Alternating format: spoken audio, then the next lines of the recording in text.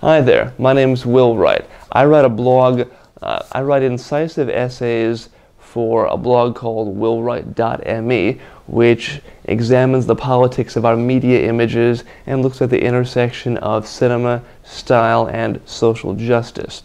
Now, folks, it's Halloween, and most folks use that holiday as an excuse to let loose and carouse and show a different side of themselves and to wear costumes. Now, how many of you men are going to leave those fashion experiments just laying on the floor the next day? Well, I'm afraid a lot of you will. But as I've said in prior videos and in essays, while most men are content to dress insipidly and to blend in, I'm all about urging men to make choices and take chances and to not blend in. I mean, really, how many of you are eager or content to just, be forgotten?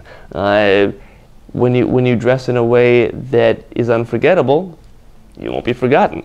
So my latest essay looks at or uses Pharrell Williams as an example and takes Halloween as an excuse to urge you gentlemen to step outside of your comfort zone, go beyond the mental boundaries you have, and to wear something that makes you feel confident and that above all lets you strut.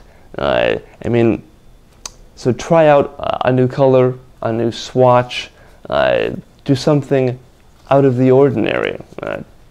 Take Halloween as an excuse. I mean, surely there is a jacket, there's a pair of trousers, there is something that you have been dying to wear, whether you've said it to anybody or admitted it to yourself, but you keep judging yourself, telling yourself, no, I'm not going to do that. Now, who are you dressing for anyway? Are you dressing to please yourself or somebody else? That's a question for a separate essay and a separate video. But with all that said, you may not like or even understand Pharrell Williams' style and his approach to men's fashion.